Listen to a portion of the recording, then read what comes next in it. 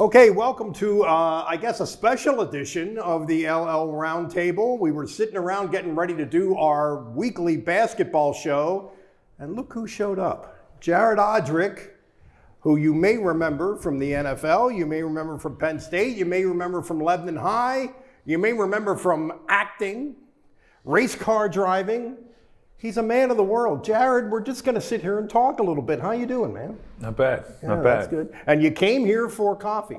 I came here for passenger coffee. And so very subtle. I come down here to Lancaster to get caffeinated and watch people walk by the big window. It makes you think about things. Yeah, you're not alone in that regard. So anyway, I'm Mike Gross. Jason Berende is alongside, and we're going to talk a little bit about Lebanon High sports, maybe, and some other things that are going on with Jared.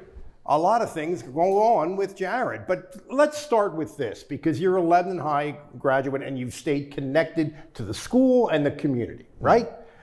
They have not won a football or basketball varsity game in a couple of years.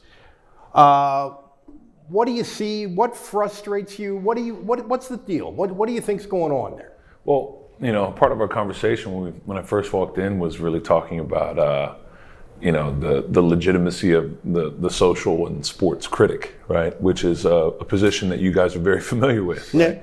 And which you're diving into at this moment. No, exactly. And that's kind of the thing, is that it's, it's a position that becomes necessary because you end up developing a perspective outside of the, then from being on the team. And when you're in a subjective position of being in and a part of it, sometimes you can't remove yourself and see things objectively. And I think that's one big thing that a lot of coaches, but especially players, struggle with is, really relating to or speaking to the observer. Blinders. Yeah. And I think plenty of times that's necessary for especially young developing athletes is to have blinders on, right? It's almost like you do kind of want to make yourself one-dimensional in order for yourself to succeed in a linear fashion, right? But now you could have played the NFL longer than you did.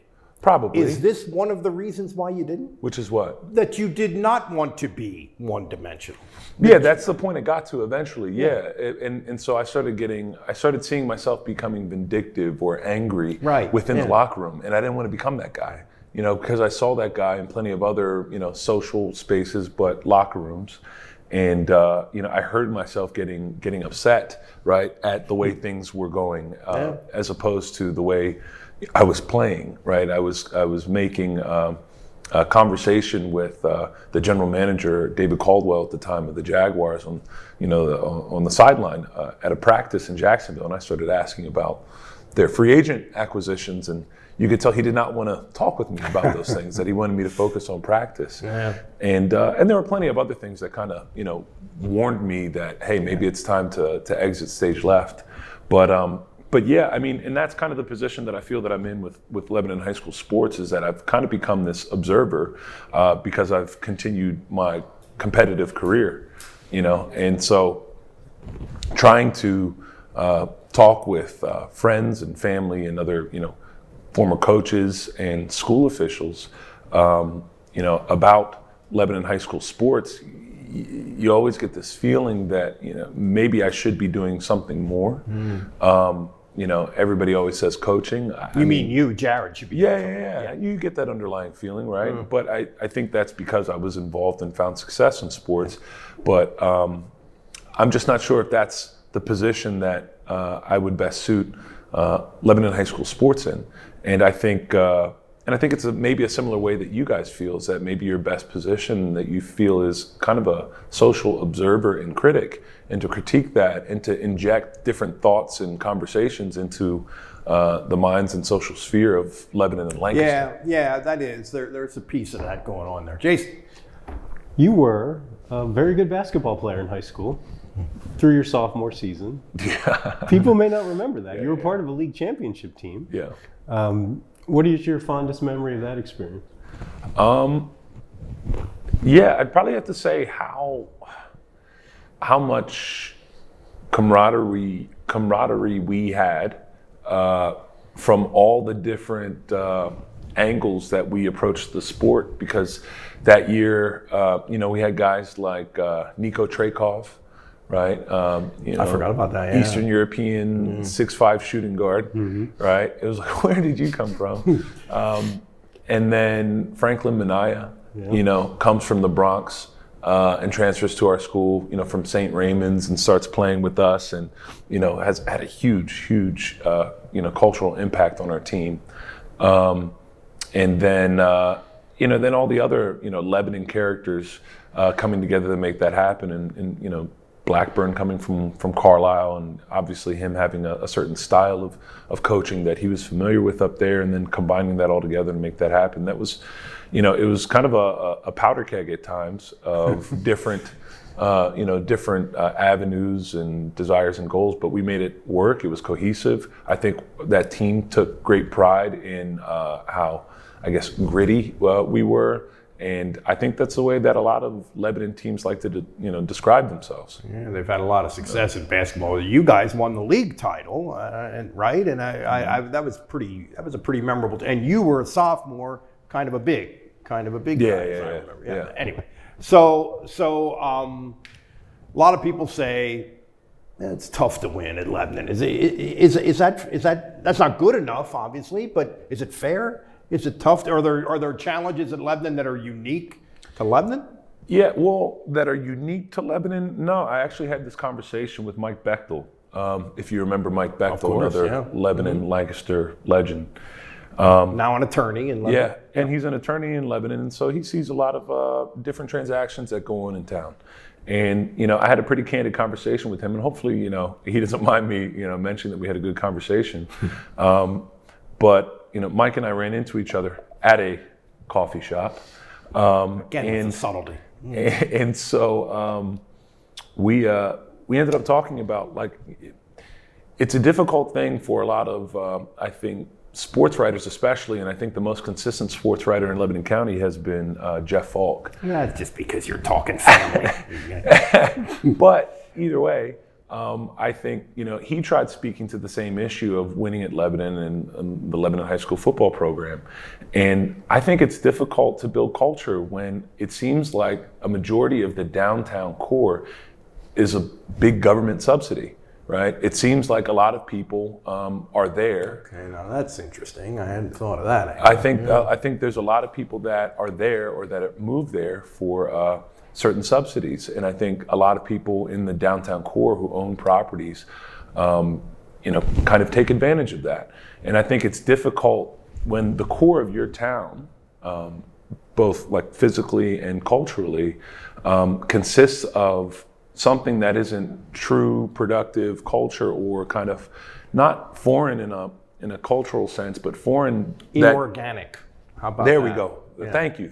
You professional writer. Yeah, you've been writing way more than me, and that's that. I was hoping I could get a word or two. Thank you.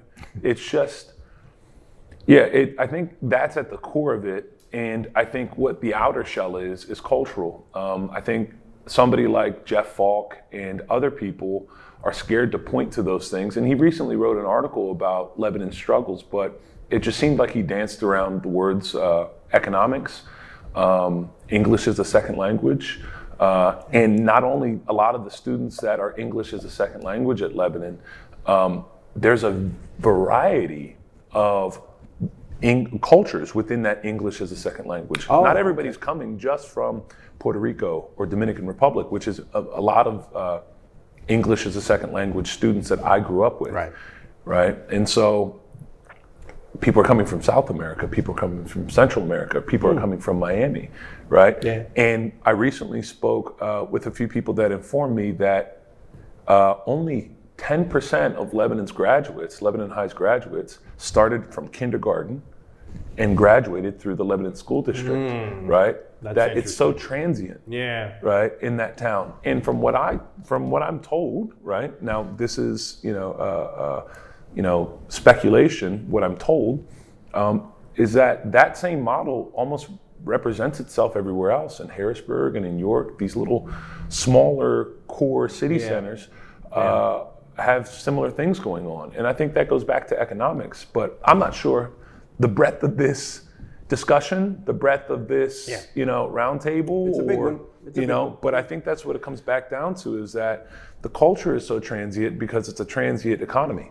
And I think what you're seeing is people that really don't care. They have 10 to 20% of their students doing all the sports, doing all the extracurriculars. Yeah. 80% of them aren't doing anything. There's no culture there. And also, we need tall people. Do I have to be the only tall person? I heard Shaq just moved into the area. That's what I heard. Okay, can we get more tall people? Happen. Yeah. Now, I'm not saying, Shaq, that you have to go out there and start repopulating the area. But, I mean, we need some tall people. If Shaq moves into the area, then you look like a small person. Exactly, right? The idea that Lebanon could go winless in this basketball season, unthinkable before it happened. Yeah. Do you think, you sort of touched on this, are there not enough basketball players in the school, or is it too hard to pull it together and hold it together? What do you think the problem? Too hard to pull what together? Get everyone out there, get everyone to play, get everyone good involved. Participation. Yeah, participation. Yeah, it doesn't seem like there's a core of. It seemed like the core of basketball players from the '90s that have kids and the 2000s that have kids. They're all at Cedar Crest, right? They all moved to the crust. Suburban thing. Yeah. Correct. They all moved to the crust of town. Mike Bechtel is a good example. There we go. Tim Spiro. Where does our athletic director's kids go to school? Is it Lebanon? No. Nobody who has the culture or the background of Lebanon sports is at Lebanon anymore. And if they are, they're school officials, but then their kids go elsewhere, right? I think these are sensitive topics that people don't speak about, but I mean, at least within the ecosystem or the social sphere that is Lebanon, Lancaster. And, is the same thing happening with McCaskey? Is the same thing happening with the big schools in York? Maybe. Yeah, maybe, because it's a similar situation. All right, let's talk about what's going on with you. You always have a project. Yeah. What's the project? Right now, it's making a decision on a race series, a race car, and a race team. I've been considering the Trans Am series, which is one of the longest standing racing series in America. So it's like, 500 horsepower plus Mustang. Yeah. H pattern, dog box. And then I've been driving Porsche Cup car. You mean like a 4-speed transmission kind of thing? Oh, yeah. Oh, yeah, wow. Yeah. I thought those were, for cars like that, I thought that was old. Long gone? Yeah. No, it's back and it's alive. And so making a decision on that. I've been speaking with a few teams down south. And then, trying to figure out what else to write about. I've been studying a lot of I know you're budding a little bit of I shouldn't say budding, you've been doing it for a while, but you're a developing writer, right? I need to be writing more. My father, who he just sent me probably about 80 pens, right? I got 80 pens. Trying to send a message? He sent a message, and I said, you know what, he's right. So. All right, anything else for Mr. Odrick? Hey, we appreciate it, man. Thanks for having me. It's always good to talk to you. Thanks for giving me a Half an hour ago, soapbox. we didn't know this was going to happen. I'm glad it did. The dude showed up on his coffee run, and here we are. So this has been a special edition of the LL Roundtable. For Jason Guarenti, for Mike Gross, and for Jared Odrick. We'll see you again soon.